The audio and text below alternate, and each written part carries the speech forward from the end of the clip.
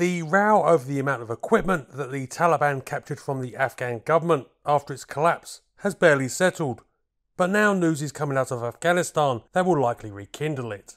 A report by Al Jazeera has shown that the Taliban are working to restore not just some of the helicopters that they captured, but also some jet aircraft that have fallen into their hands.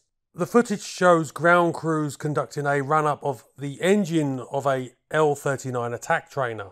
The Afghan Air Force received 26 L-39Cs in the late 1970s. These were gradually whittled down until it was thought only 3 remained by the mid-2000s.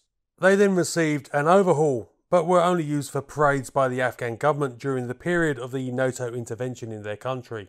These aircraft have been largely languishing for years in storage, and it is somewhat surprising that the Taliban have managed to get the aircraft's engines to run at all.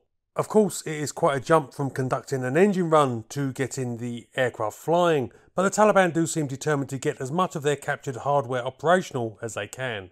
Al Jazeera also showed a number of A-29 Tucano attack aircraft on display.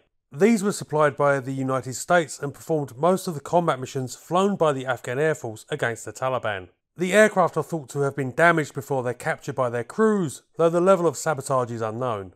The report also shows rows of American-supplied Little Bird and UH-60 helicopters, at least one of the latter appearing to be operational. The Taliban are also apparently trying to restore AN-32 transport aircraft back into service.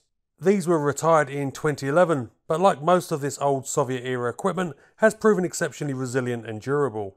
It remains to be seen just how many aircraft the Taliban are going to be able to get operational from their captured hold, but they evidently have the determination to at least get some of it back into the skies. A big shout out to the Oryx Blog for their coverage of this issue. I'll put a link in the description to their article.